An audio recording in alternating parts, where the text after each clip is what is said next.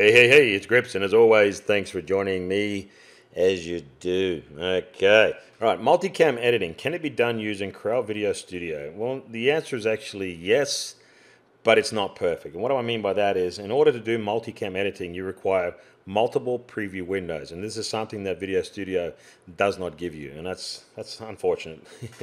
Now, I'm going to show you how I do it using Corel VideoStudio. It's not perfect, it's just my way of doing it. If you have a better way, we would love to hear from you. Okay, so first thing we need to do, obviously, record our clip simultaneously of the subject using different angles. So I've got one angle here, I'll just turn this visibility off, and I got one angle here, okay? Now, first thing, do not use the main track. The main track is what we call a snap track. In other words, if I place it in there, it snaps it to the beginning.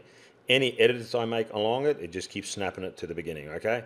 So I take it all on the overlay track and turn off the main track, okay? Now, what I need to do is line the two up. So have you ever seen the making of videos and they got the clapper out and they claps, take two?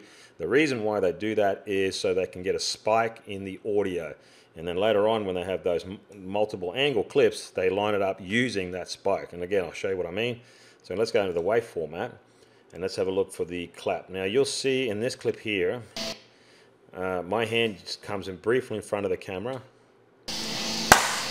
Okay, so I'll do the old manual hand clap, and that creates a spike. And I'll zoom in on that so you can really see it. So therefore, you'll see there's a spike there. And that's definitely the clap. So that means the other clips also have that exact same thing. So let's find the other clips again. Let's zoom back out a bit. So there you go. So let's just drag this over, shall we? And then zoom back in. I should have made this a little bit more professional, right? Okay, so I can clearly see that there's another spike here, so therefore that would indicate also the hand clap.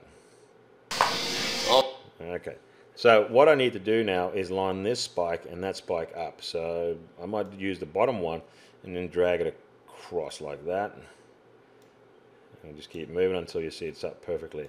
And when I get close to this, I actually use the code at the bottom where you see it's the time and frame rate. So it's now 5 and 0 frames. So I think it might be 5 seconds and 2 frames. Let's do that. And look at that. One more frame. When you get to this level, you work with frames and no longer in seconds, okay?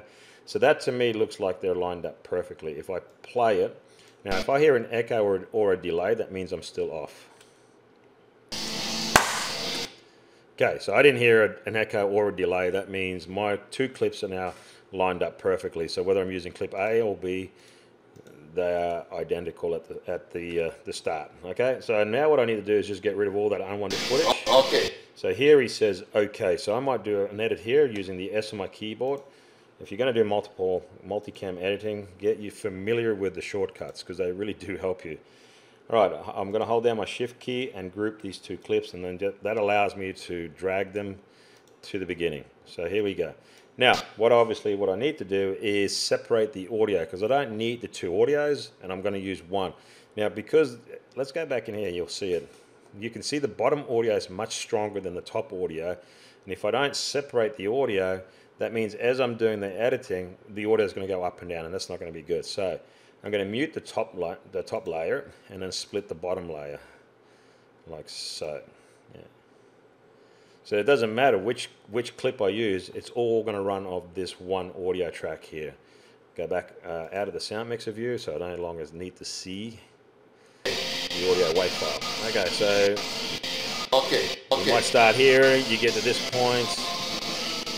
Now, all I need to do now is have a look at the other clip, and to do that, I just toggle this on and off switch here, and that will give me an idea of how that other clip looks. And I thought, yeah, that looks good, so I might make another cut here, and I might make another cut here, another cut here. So I'm kind of guessing, and if I really want to be precise, I just go back and forth and have a look here. Oh, that looks good. So I might say every time his dumbbells are up in the air, I might make a cut, and as he comes down, I might make another cut. So I'm going to go back and forth as he's pushing it up and down. It's not perfect, but you'll get the general idea. So I'm making edits and using this eye or the eye icon to turn it on and off so I can see the overlay track above it. Now, once I've finished everything and I like what I have, it's just a matter of deleting the unwanted clips. So this one I don't need, and I don't need this one.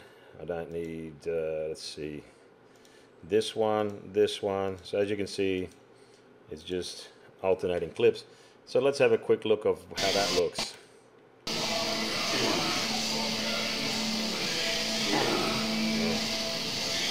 It's a little bit fast. Maybe I should have done longer durations between clips. But the point is, you can clearly see that the two clips are lined up and I'm going back and forth.